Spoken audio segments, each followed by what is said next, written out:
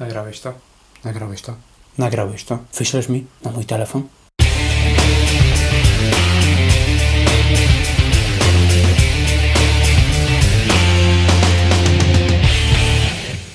Nie chcę ci się siku, bo łazisz, że tak powiem. Nie. Kółko. Raz, dwa, trzy. Good morning, Wietnam! Raz, dwa. Cześć, witamy w kolejnym odcinku Bez Imprimatur. Mateusz Rochman, Tomasz Adamski. Dzisiaj zadamy sobie pytanie, czy jakiekolwiek bojkoty produktów, stron internetowych i innych tam głupkowatych różnych rzeczy mają sens. Wyobraź sobie taką sytuację. Dostajesz zaproszenie do wydarzenia na Facebooku, tak? I ja tak ostatnio dostałem wczoraj. No właśnie miałem powiedzieć, że nie do końca muszę sobie wyobrażać, nie? No, dostałem wczoraj takiego.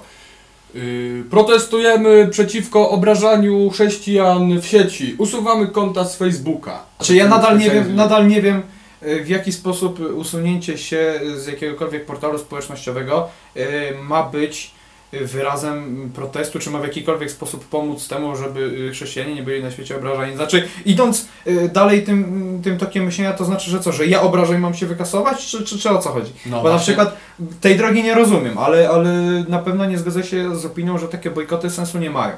To znaczy, powiem tak, no najczęstszym argumentem, z jakim się spotykam, niestety najczęściej są to osoby mądrzejsze ode mnie, więc dialogu nawet staram się nie podejmować, bo i tak przegram, bo to kwestia już kompletnie intelektualna, no dobra, a nie tego. Tak, no. Nie, z tobą nie, bo z tobą mam przegrać, to tyle wygrać, także może w ten sposób. Ale nie, najczęstszym takim argumentem jest, a po co będziemy robili im reklamę, że w sumie oni się na naszym buncie wożą i w sumie osiągają sukces przez to, że jest nas bardzo łatwo sprowokować, nie? Inaczej, jak był... No ale nie, był ten dialog wielki o tym, że...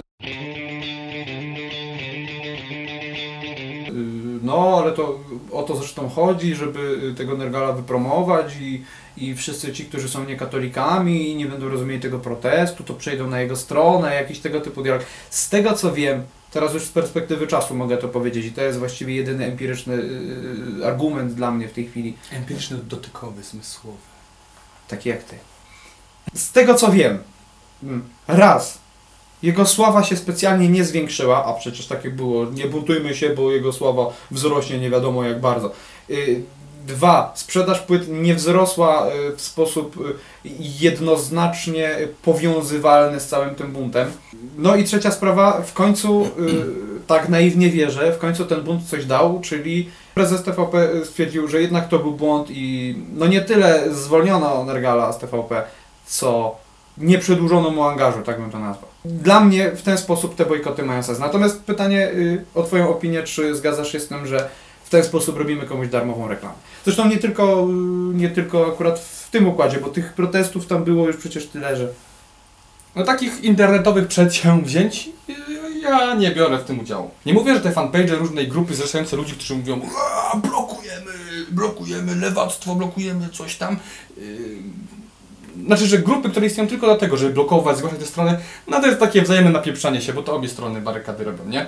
Są grupy Pardon My French, Jan Paweł II zajebał mi szlugi i są grupy, które, no nie wiem, widziałem ostatnio, że coś tam heretyk zaorany i tam też. I po prostu są takie trollowanie idiotyczne, takie prymitywne z obu stron, więc to mi się nie bawił. Ale wracając do takiego bojkotu Nergala, myślę, że tak. Nie wiem, wydaje mi się, że dołożyłem w jakiś sposób, naiwnie sobie może wmawiam, że dołożyłem pewną cegiełkę do tego, że człowieka, z którym nie wykluczam, bo to jakby nie o to chodzi, nie, że na przykład napiłbym się piwa, gdyby to była kwestia, bo to ja go nie chcę unicestwić jako człowieka, to nie jest kwestia stawaj pod ścianą i rozwalę ci głowę, to nie jest taka kwestia, ja po prostu nie chciałbym, żeby był w telewizji promowany za nasze pieniądze, tak?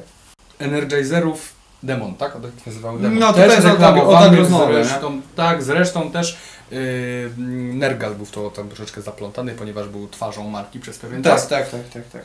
I udało się. Tylko, że co? Nie chodziło tam o bojkot tego jednego demona, tego Energizera, tylko całą masę innych produktów. Jakieś tam soczki, teraz nie pamiętam nawet nazw. Nie pamiętam nazw. No to jak widziałem spis tych produktów przez tą było... kampanię robioną, to faktycznie tam było rzeczy, że no, niby ciężko bojkotować, ale no to w sumie wzmacnia to siłę wyrazu, nie? O to No chodziło. właśnie, Nie? ale To nie jest tak, się- że bojkotuje soczek po prostu kajtuś, czy jakkolwiek to się tam mogło nazywać, ze względu na to, że jest kajtusiem, tylko ze względu na to, że robi to pewna kompania, tak? Tak, dokładnie, ale to się na przykład dało bojkotować. Bo ja mogłem i zamiast Kajtusia sobie kupować, nie wiem, Adrianka.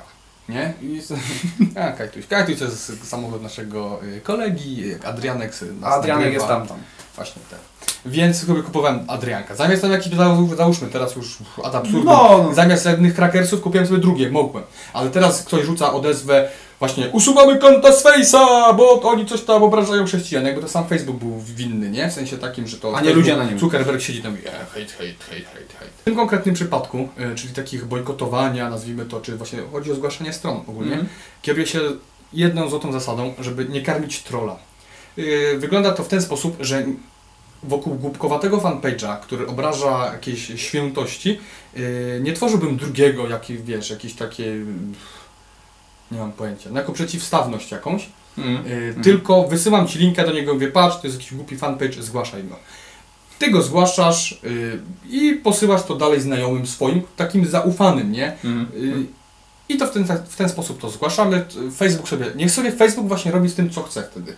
Ja wiem, że to zgłosiłem, co więcej mogę zrobić. No, nie będę się wdawał też w jakąś dyskusję, bo to też jest jeden z podstawowych błędów, że ktoś wpada ogólnie, nie? I robi tam, jesteście no bo to takich troli się wtedy karmi. To się sprawia, że w pewnym stopniu... Jak traktujesz idiotę poważnie, to on to odbiera jako komplement, który chce odebrać, dlatego jest idiotą. Jesteśmy bardzo ciekawi Twojego zdania, więc możesz pod tym filmem albo na YouTubie, albo na naszym fanpage'u na Facebooku je wyrazić. Będziemy za to bardzo wdzięczni.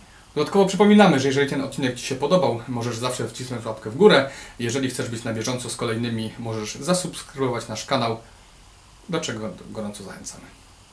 To tyle na dzisiaj. Cześć. Cześć. Trzymajcie się.